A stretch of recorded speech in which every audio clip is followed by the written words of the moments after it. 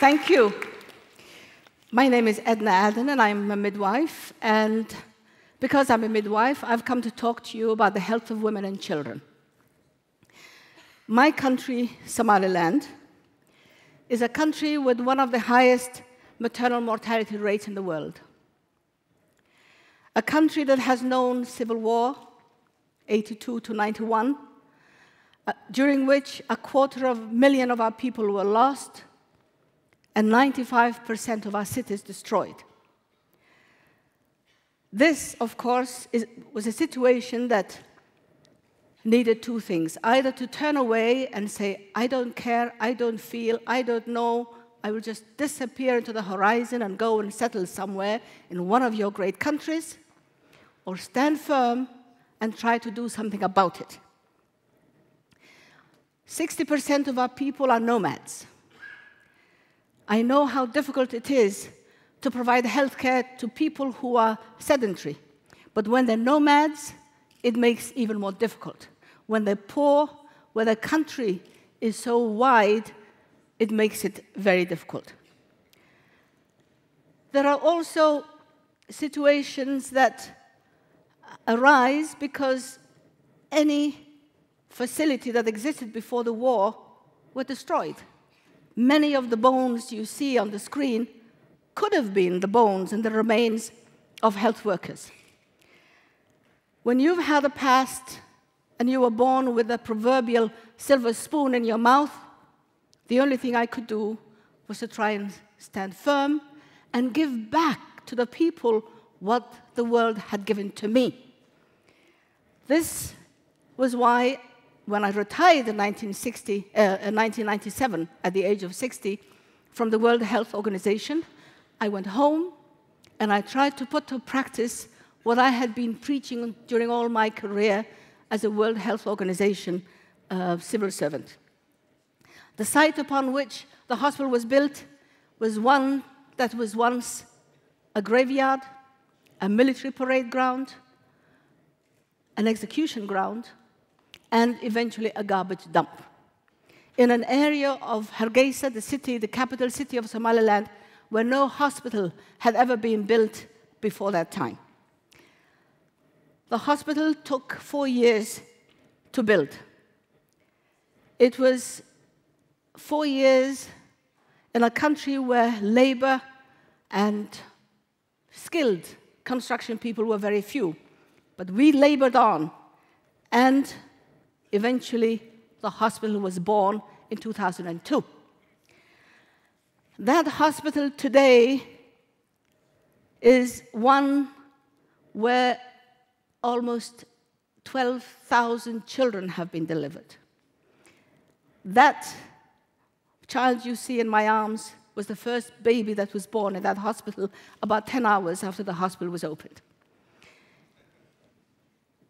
Among the 12,000, most of them were people who had been referred to us, or women who had found something wrong with their pregnancy, because women who think they are having a normal pregnancy have their babies at home. So the 12,000 children that we delivered in the hospital were mainly delivered because they were sent to us because of a complication either with the pregnancy or the mother or whatever. We remained a maternity hospital for a little more than a day or two, because in your countries, you have the luxury of having specialized hospitals. You have something wrong with your eye, you go to the ophthalmologist. You break an arm, you go to the orthopedic surgeon. But in Africa, in my country, you're sick, you just go to a hospital. So it was not possible for us to say, we are a maternity hospital. Go and get your heart attack treated somewhere else. Go and get your diabetic coma seen to somewhere else. It's a hospital, it's a hospital. Men are treated, women are treated, children, whatever. We also have a facility where we can do surgical interventions. Since the 1st of January this year, we have operated over 500 cases. Only 185 of them were cesarean sections. The others contractures, cleft lips, obstetrical fistula, thyroids, and on that site that was once a garbage dump, we can also operate on children who have hydrocephalus. So we can even do, not brain surgery, but we tamper, we touch the brain of children. And we have done over 27 cases, and thank God, all but one have succeeded. And the one who died of diarrhea and vomiting 2 weeks after the operation. So the story is, where there's a will, there's always a way. We are also a teaching hospital, because it's not the bricks, the mortar, it's not the instruments and the facility that's going to look after sick people. It's the skills, it's the knowledge, it's the competence, it's the efficiency of the people who work in these facilities. And unless you have doctors and nurses and midwives who know what they're doing, who care with compassion, who care and respect the dignity of the human beings, you cannot do anything. We have trained over 200 nurses. We have trained over 150 midwives. And my passion is to multiply those girls you see with the red capes, multiply them by 1,000. And why do I say that? Because it is these young women who were trained for just 2 years, who go back to the districts and the region we recruited them from, who make a difference. Somaliland has one of the highest maternal mortality rates in the world.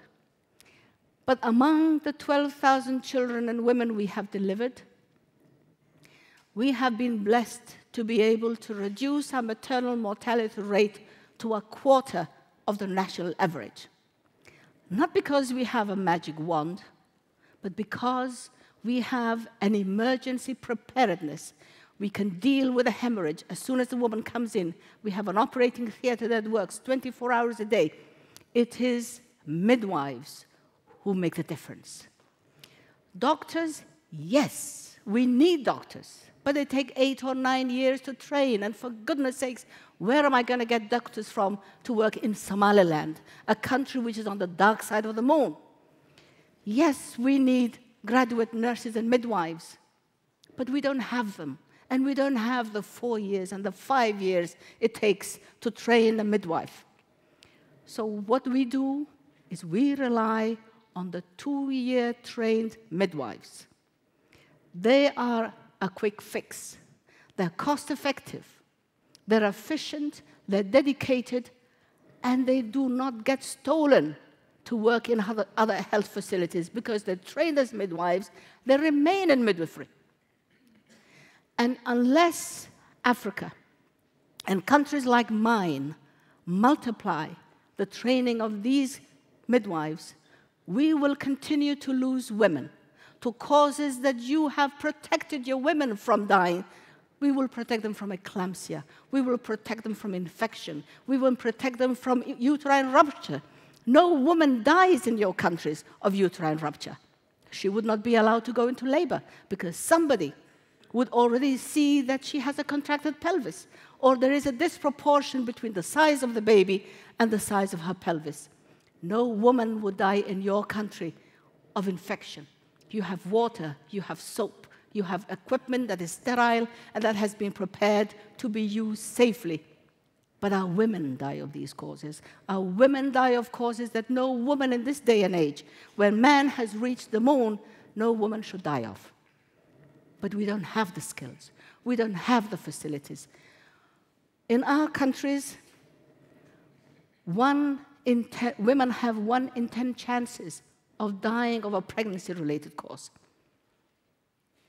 In your countries, it's 1 in 4,000.